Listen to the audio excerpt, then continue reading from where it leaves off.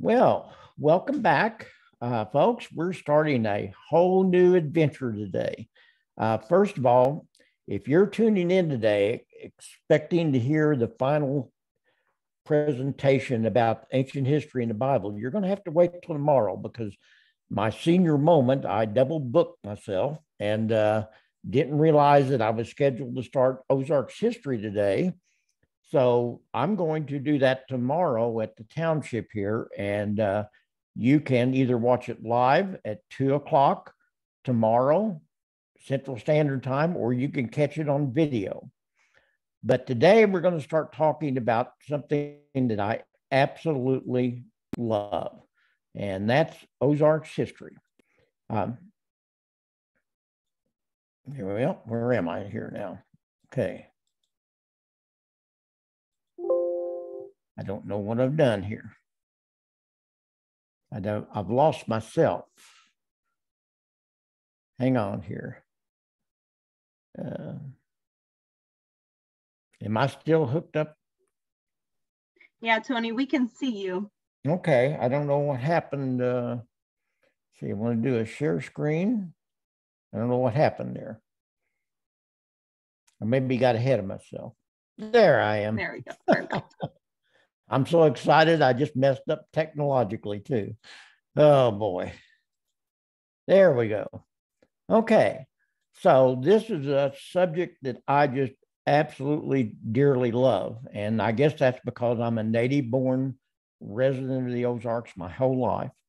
Now, I know some of you back in Kentucky and Ohio may say, well, what's that got to do with me? You got to remember the Ozarks tradition, the Ozarks culture is the direct descendant of the Appalachian Mountains. And I suspect that many of you, particularly back in the southeastern part of Ohio, Kentucky, probably have some ideas about what I'm talking about, maybe some connection with that area. So let's start talking about Ozarks history. By the way, Rachel asked me what my background was. That is the old Hotchkins Mill in Douglas County. We have a tremendous amount of old restored water mills in the Ozarks, and we'll be talking about those next week. We'll see some of these. So why am I able to even talk about the Ozarks? My bona fides. You know, when somebody new came to town 100 years ago, they expected them to prove to people exactly how they were authentic, how they were genuine. So what is it that makes me able to talk about the Ozarks? Now, I'm a history teacher and I've got 3 college degrees, but I'll have to tell you, I never took one course in Ozarks history. I'm not for sure I ever had the Ozarks even talked about in any of my classes. And while it's true, I've read hundreds, maybe thousands of books and articles about the Ozarks, that's not what makes me, if I could label myself an expert about the Ozarks, it's my background. You see that man sitting there? That's my grandpa Joe. I can't tell you how many times I sat at his feet listening to the stories he told, telling me about the Ozarks. And I just absolutely love that man. In fact, one of my prized possessions, you can't see it, but right on the other side of that chair was his little smoking cabinet. And I've still got that, even though I had to give up most of our antiques and things. When we moved to independent living, I kept that because it just reminds me of the stories that he told me so much. I learned so much about the Ozarks from listening, from oral tradition, from him, my mom and dad, my aunts and uncles, and they gave me an outlook upon what it means to be an Ozarker. And their stories always kind of prompted me to try to learn more about the Ozarks. So, what did I learn? Well, first of all, I learned that my family roots are really deep seated in the Ozarks. I am a 6th generation Ozarker. I've been here, my family's been here since almost from the time that Missouri was explored and discovered by the Americans. Most of my ancestors hailed from the upland south of the Carolinas, Virginia, Tennessee, Kentucky, the Appalachian area. They were almost all Scots-Irish, but I've got some Native American, some German, some English blood in me. Absolutely nobody in my family were famous. I can guarantee you there's not one famous person in my family. We have a few infamous people in my family, and I'll even tell you about some of those as we get into the course. Most were materially poor, but they were rich in spirit and courage and patriotism. And most of them absolutely lacked any kind of formal education. I am the first Stevenson to ever go to college. In fact, I only had an aunt before me that went to high school. So my family did not come from a long line of people that were highly educated by any means at all. They were farmers, they were grist mill operators, they were tie hackers, they were lead miners, they were moonshiners, they were merchants. They were hillbillies, folks. That's exactly what they were. Now, does that make me an expert on hillbilly Ozark history? No, not necessarily. But it gives me an interest that I really want to try to help people understand exactly what this region is all about. Kind of go into it. And again, this isn't about my family. I can guarantee you this is all I'm going to talk about when it comes to my family today, but I'm trying to let you know how important it is that you understand my interest and my knowledge about the Ozarks. This is my great-great-grandfather, Matthew. He was the first one that came to the Ozarks. He came here in 1843 on a wagon train from Roane County, Tennessee, south of, Chattanooga, around Kingston, right on the river there. He was accompanied by his wife, his children, several brothers, as well as his father, John, who had originally come from Ireland in 1791. He was the first Stevenson. 3 of his sons served in the Civil War. And this is my great-grandfather, Jacob, here. He was severely wounded in the Civil War. That was his brother, John, who was killed in the Civil War. That was his brother, Daniel, who would now have suffered what we know now as PTSD and eventually was murdered after the Civil War in a situation. They were related to several of the old families here in the Ozarks, the Keltners, the Hicks, the Crabtrees, the Bolins, the Slays. Used to be a family, a saying about the Slays. It said when the Slays came to town, everybody else went home. That kind of gives you an idea. This is another example of one of my ancestors. My maternal great-great-grandfather's name was Jesse Ballard James. Now, my mom always told me she was related to Jesse James. And I said, Mom, everybody in the Ozarks claims to be related to Jesse James. And she said, no, I'm telling you, I was related to Jesse James. Well, after she passed, I got into genealogy, and lo and behold, I found out that her great-grandfather was Jesse Ballard James. That is not the outlaw Jesse Ballard James. It's a different Jesse James. But she knew what she was talking about. It's just that she got it messed up, and she thought that our relative was the outlaw Jesse James. He was a gristmill operator, the old Dot Mill, if you're familiar with the Ozarks, maybe know where it's at. He was hung by Confederate bushwhackers, by the way, in 1861 because he wanted to mill corn for the Union side. And he's related to the Freedmen, the Pierce, the Hogs. This is my great-great-grandmother, Sarah Jane Edgar. You look at her, and I bet you immediately recognize she's a full-blooded Cherokee Indian. She was born near Mammoth Cave, Kentucky in 1831. She came to Christian County as a young girl on the Trail of Tears and dropped off and married a man at the age of about 14. And later on, he was killed, and she married this man who was my great-great-grandfather. They're buried at Wilson's Creek National Cemetery, which is about 2 miles from here. And, related to several different families. And then here is my maternal great-grandfather, name's Bill Upshaw. And that is my grandmother, Maud, who I never knew any of these people. They were all died early and young. But he was one of the grandsons and one of the earliest pioneers of Douglas County. If you're from the Ozarks, you know that Douglas County is called Booger County, and came there from Buckingham County, Virginia. Settled around a little town called Dora, Missouri. So, enough about my family. And again, this isn't the presentation on my family. I'm just trying to relate to you where my interests come from and where some of my knowledge comes from. So, if I was to ask you, if I was to go out anywhere and say, what's the first thing you think of when you think of the Ozarks? Most people outside of the Ozarks, and a lot of people inside of the Ozarks, would say the first thing they think of is a hillbilly. That's what we're known for, is the hillbilly culture.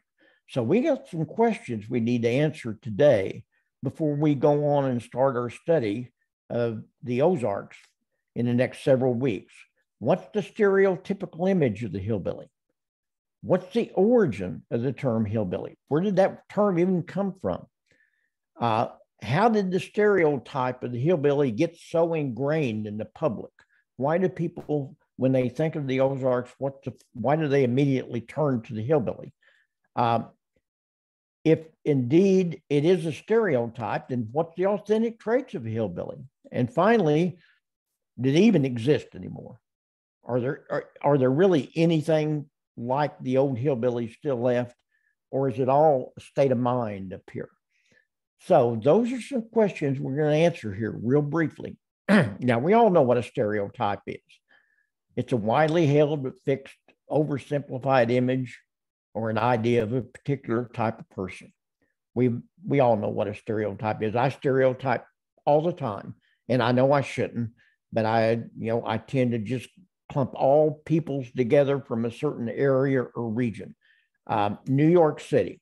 Everybody in New York City has to be rude and boisterous and loud. And I know that's not true, but in my mind, I can't help but think that's true. And I know that that's not true at all. So when you think of a stereotype of the Ozarks, this is what you think of: a hillbilly band. If you don't know, this was one of the earliest music acts that started off in Branson, Missouri, which lies about 40 miles south of here, and is the live music capital, country music capital of the world. Nashville may be the country music capital, but Branson is the live country music capital. It's just an absolute wonderful entertainment mecca. So, if indeed that's a stereotype of the hillbilly, then what are the real, what are these traits? What do we think of when we think of what a hillbilly is? Well, he's lazy, he's shiftless, right?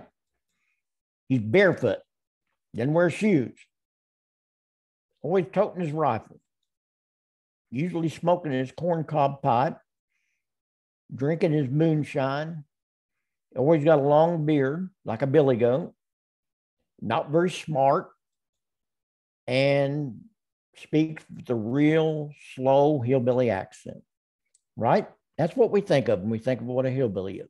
In other words, he's Little Abner, the greatest comic strip of all time. Little Abner was the best-selling comic strip in the history of comic strips. Or it was the Beverly Hillbillies. I mean, who hasn't watched the Beverly Hillbillies? In fact, you can still watch them on TV. I watch them still yet today. I still laugh at them. I've watched them so many times, I know exactly what's going to happen, but I still laugh at the Beverly Hillbillies. So, where'd the term come from? Where do we get the term hillbilly? Well, first of all, it comes from the origins of the Scotch-Irish traditions from Northern Ireland. There was a lot of Northern Irish people that became known as Scots-Irish that immigrated to the United States in the 17th, 18th, and 19th century. And they brought with them their culture, their musical culture, their language, their stories, their way of life. And those traditions settled in the area of we now know mainly as Appalachia and later on in the Ozarks. And there's a lot of Scots-Irish in those areas. One of the great folklorists, studiers of Ozarks folklore, a man by the name of Vance Randolph, you'll hear a little bit more about him, in the late 19th and early 20th century, said he first heard the term hillbilly in 1915, but trust me, it had been around before that. The first recorded use of the term was in 1902 in a dictionary of the American English. But where did it come from? Well, here's where it came from, as far as anybody can tell. Probably originated with the Ulsterite, the Northern Irish Protestant followers of King William of Orange. King William was involved in what's called the Glorious Revolution of England in 1688. And he came over from what we now know as the Netherlands and disposed the Stuart dynasty. James II threw him out of office and took over the kingship of England. His followers, and he had a lot of them, particularly in Northern Ireland, came to be known as Billy Boys because of their, had a strong allegiance to him because he was a strong Presbyterian, which is what they were. Well, later on, these Billy Boys came to America. And as we know, a lot of them settled, the Scotch-Irish, early on in the Appalachian Mountains. And when the American Revolution broke out, they became very strong proponents of the patriot cause. They were very much involved in the fighting of the American Revolution. In fact, I read books that say that probably anywhere from 50 to 60% of the soldiers in the American Revolution were Scots-Irish. As a result, the English began calling them hillbillies. They were Billy Boys from the hills, so they became known as hillbillies. And of course, as they moved into Tennessee, Kentucky, Arkansas, Missouri, they brought with them their hillbilly culture. So that's how that came around. So how did the stereotype develop?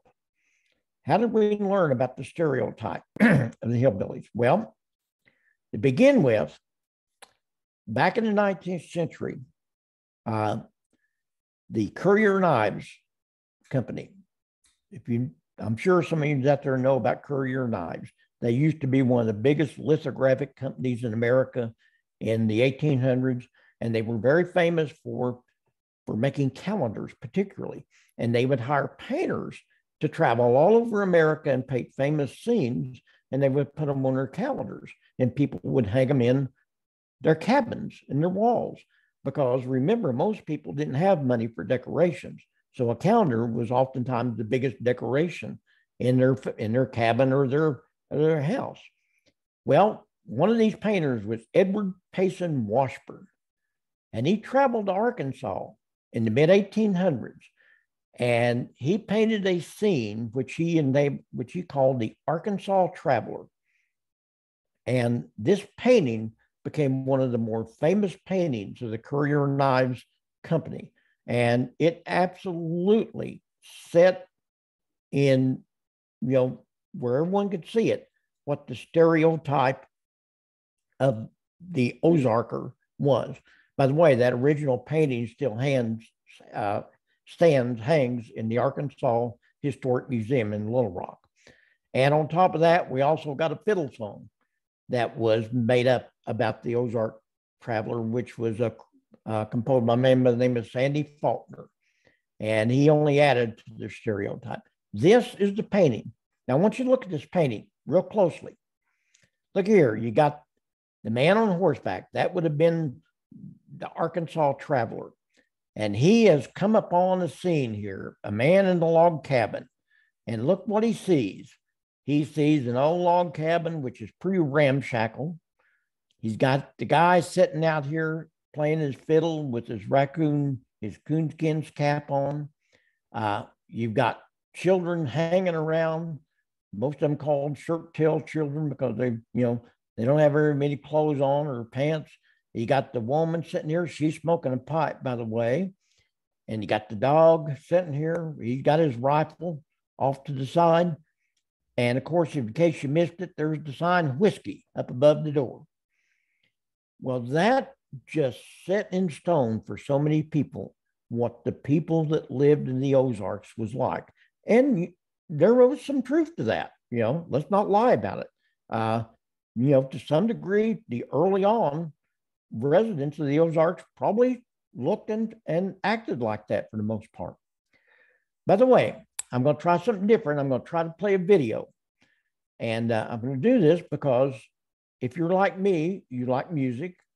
And I'm going to play you or show you a video of a young girl down in Arkansas that's going to be playing the Ozark Traveler fiddle song accompanied by a man on the banjo. And I can't see this enough. And I hope you enjoy it too. It lasts about 3 minutes, so just sit back and enjoy it.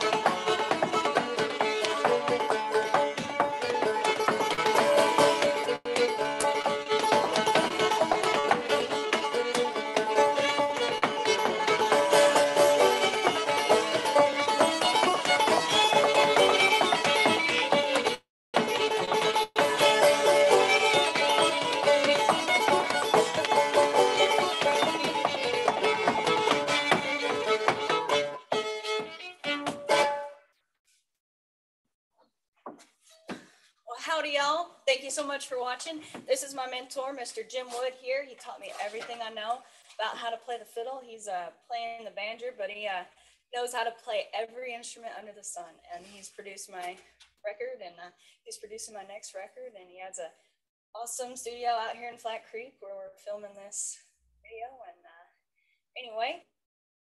Okay, I think you could, if you listened to that and you saw it, I think you could all see the influence of the Scotch-Irish tradition there going on, the Irish jig, the clogging, the Irish step dance. It's all there, plus the music.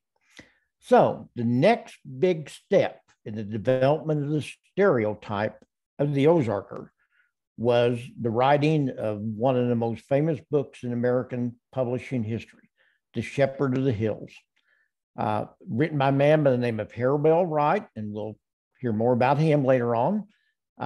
He wrote a book that was first published in 1906, and I'll bet you some of you out there have read this book. I've read it. I've seen the outdoor theater show at Branson. It's a very well-known book. Now, today, it's pretty dated, and it definitely enhances the stereotypical image of the Ozarker. But folks, this book, most people don't realize how famous this book was. It was the first book to sell over 1 million copies, and he was the first novelist in American history to become a millionaire. There was over 40 million copies of this book published in the history of American knowledge. That is phenomenal. In fact, at one point in time, only the Bible had more copies published than did The Shepherd of the Hills. Now, of course, now, there have been other books that have overtaken that record as far as The Shepherd of the Hills, but it still stands as one of the most widely published books in American history. It was that popular. Of course, it spawned a whole generation of movies. There was a real famous one in the 1930s starring John Wayne. And most of the characters in this book were based on people that Harold Bell Wright encountered in Taney County down around Branson as he was recovering from some illness that he had. And again, we're going to talk more about this when we get into the tourist industry. And there's the book, The Shepherd of the Hills. By the way, that's the first edition of The Shepherd of the Hills, and that's one of my prized possessions. I still have that book, one of the first ones that was ever published. So, if all that is stereotype, if that's just all stereotype about hillbillies, if they're really not Little Abner and the Beverly Hillbillies and the characters out of the Shepherd of the Hills book and what Edward Payson Washburn painted, what is a real hillbilly? What are the traits of the real hillbilly, the real Ozarker? Well, first of all, they're independent, very independent. They're honest. Honest to a fault. Sometimes so honest that they make people mad because of what they say. Strong work ethic, very strong work ethic. Self-reliant. If you were to find an old-time hillbilly place, like I remember growing up as a kid, they never threw anything away because they wanted to keep it because they depended upon themselves to make their life. Very clannish. They tended to be very insular, not necessarily introverted, but they just, they particularly had a small group of family and friends that they hung with and didn't get out a lot other than that. That's because they were somewhat distrustful of authority. Again, this is part of the Scots-Irish tradition. They just didn't really like people telling them what to do. Their sense of humor. A lot of people don't think they have sense of humor. Actually, they have a very droll sense of humor. It's a dry sense of humor. Sometimes it can be a little off color. My wife will tell you that sometimes that I tend to forget my heritage and start telling off color things. She has to remind me about that. And they're very patriotic. They'll serve at the drop of a hat, particularly in the military. Again, you go back and look at the history of the Scotch-Irish in the military, and there have been whole books written about this, the fact that they were very strong in service to the country, very patriotic. This is an example of a real Ozark family. This isn't a stereotype. This is an Ozarks family sitting here. You can look at the old cabin that's falling down just about, sitting on the well. And you can tell these people are not wealthy at all. Just so happens that is my great-great-grandfather, Bill Upshaw, that I showed you a picture of earlier. That's his wife, Lily, and that's my mom. they helped raise her because her father abandoned her when she was a child, and the mother got really sick. And so they basically helped raise my mom.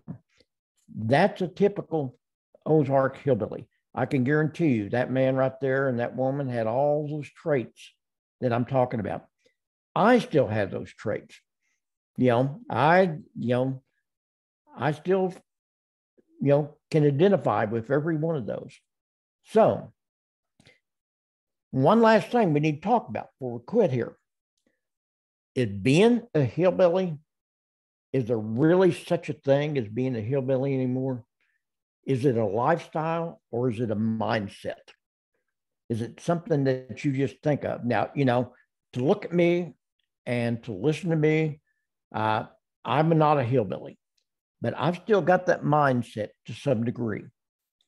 So let me read you something.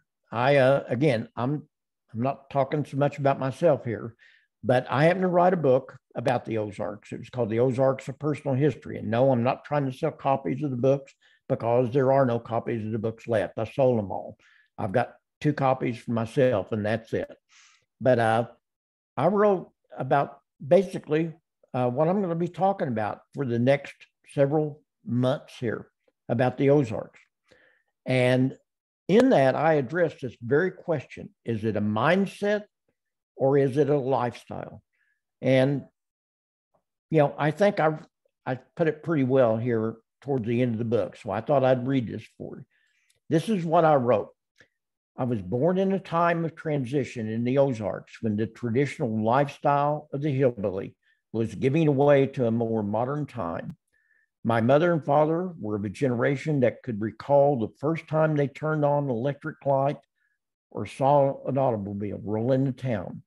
They knew what it was like to run down a path to fetch water from the creek and to heat bath water on a wood stove. They could remember the first time they turned on a radio and heard crackly voices coming from an unseen, faraway place.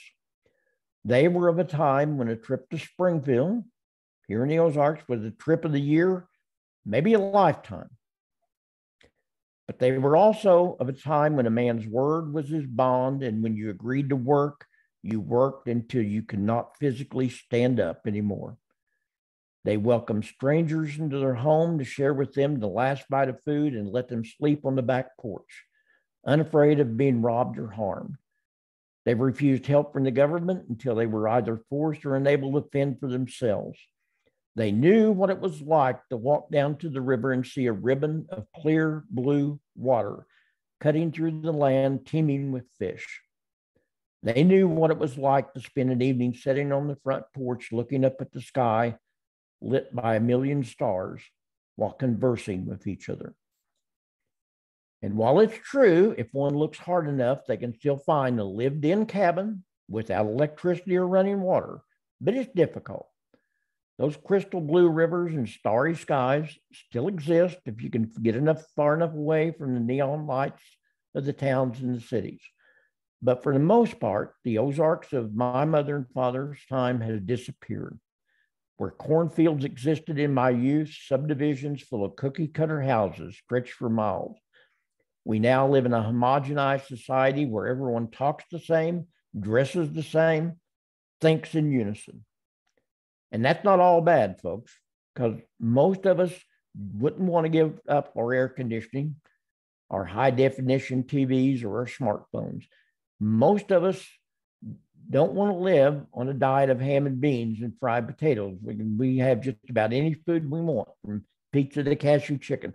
By the way, I still love ham and beans and fried potatoes. How many of us really would want to go back and live the life of the traditional hill person? And yet, I can remember back at a time when I would climb into a canoe with a good friend of mine, begin a leisurely float down the unspoiled, pristine Jack's Fork River, listening to the symphony of nature created by the animals living on the riverbank and in the woods. And it somehow magically transported me back to a time when being a hillbilly was something more than being a state of mind. It was a life. I don't live that life anymore. Most people in the Ozarks don't live that life. but we can still have the mindset. Now, are there real hillbillies left? Yeah, there are. If you're familiar with the Ozarks, without a doubt, one of the most famous musical groups to ever come out of the Ozarks in the 1970s was a group called the Ozark Mountain Daredevils. They were a folk rock group. Never became as famous as some of the other folk rock groups, but they were pretty famous. And they put out an album called Men from Earth. And this was the cover of that album. And you'll notice a couple old boys, though. This is Roscoe and Clarence Jones. That's Roscoe on here, and that's Clarence's son. And they lived in a little town of Boaz, Missouri. Boaz lies halfway between Nixa and Clever. If you don't know where that's at, just look it up on a map. Anyway, Clarence and Roscoe became acquainted with some of the Ozark Mountain Daredevils. And when they put out their album, they decided to put them on the cover. And these two became almost like celebrities. They were invited to parades. They always traveled around in a wagon and horses. They never drove. They lived in an old ramshackle cabin, and they just kind of became celebrities to the people around the Springfield, Christian County area. And as a result, they even got a piece recorded for them on a local TV station. And I'm going to try to play this for you. It lasts about 6 or 7 minutes. But remember, this was only about 40 years ago. And I can guarantee you there are people like Roscoe and Clarence still around. So here are two guys that aren't a mindset. They actually live the lifestyle of the hillbilly.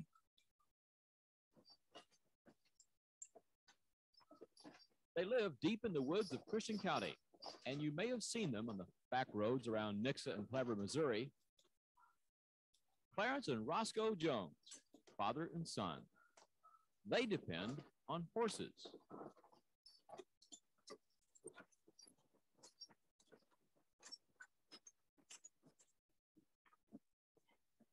How old is this harness that you have here?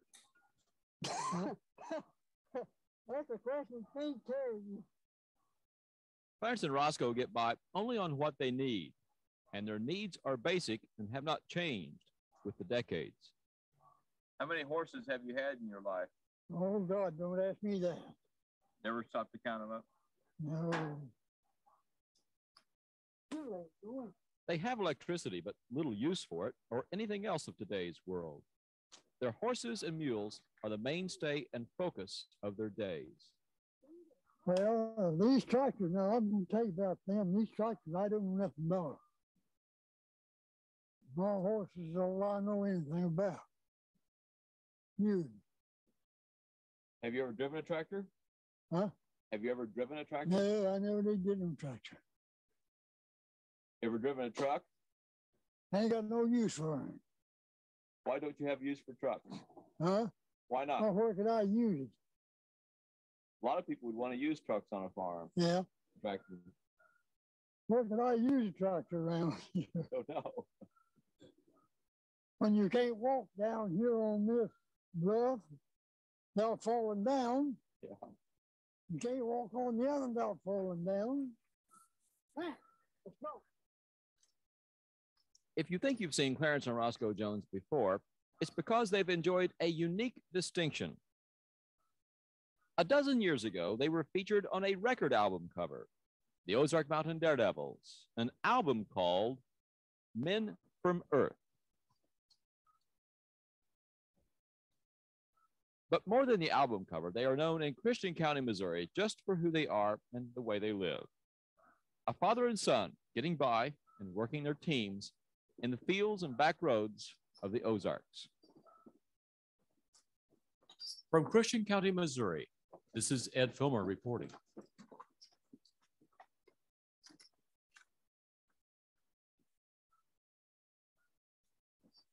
What, honey? I'm unmuting us. So, yeah, there are still hillbillies. You can find them. They're not very many of them anymore. By the way, I have to tell you, that story doesn't end happily. Okay. If you notice here, this is a benefit poster that was put out for Clarence and Roscoe a few years after this happened, after they became famous on the cover of the Ozark Mountain Daredevils album.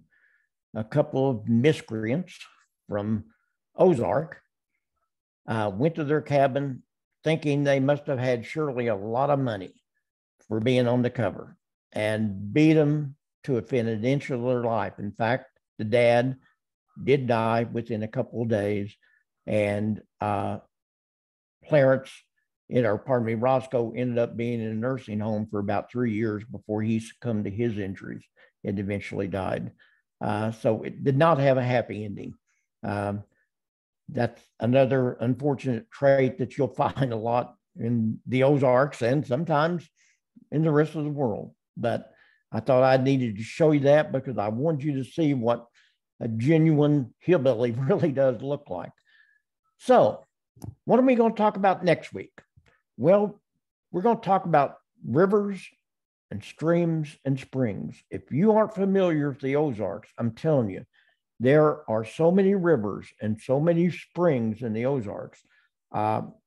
They're just all over the place. Some of them are so huge. One of them, called Big Springs, down around Van Buren, Missouri, puts out enough water every day to satisfy the water needs of New York City. That's how big it is. It's a gigantic spring. And I'll show you a picture of that spring next week. We're going to talk about the rivers and the streams and the springs, because the land and the water really are what made the Ozarks. That's why people came here to begin with. The land isn't great, and the water, the rivers aren't real big for the most part, but they're what made this area what it is. So I hope you've enjoyed today. I hope you learned something. I hope you'll stay with me. It's going to get interesting. We're going to talk about a lot of really neat things. And, you're going to learn about a region, if you don't live here, that maybe you've heard about, but don't really know that much about.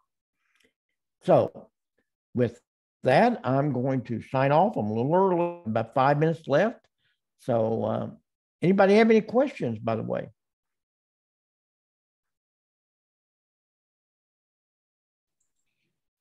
And just a reminder to everybody, if you want to catch that last session of the church history tomorrow, we will do that at 2 p.m. Central, 3 p.m. Eastern. It'll also be up on our Arrow YouTube channel. So thank you so much, Tony. Okay. Thank you. Really enjoyed it. Really. I hope some of you enjoyed it. I hope you had a good time. Art and I can kind of feel the same way, because I'm Okie from Muskogee, but my dad was pretty much like a hillbilly in a way, and Art's family too. So, well, that's good. I can relate to some of this then. Absolutely. Okay. Well, we will talk to you next week, and interested in tuning into my last presentation on ancient history in the Bible, make sure at 2 o'clock Central Standard Time, or you can see it on recording, because Rachel's going to record it for us. Good. Perfect. All right, everybody, have a great rest of your afternoon. We'll see you later. Bye.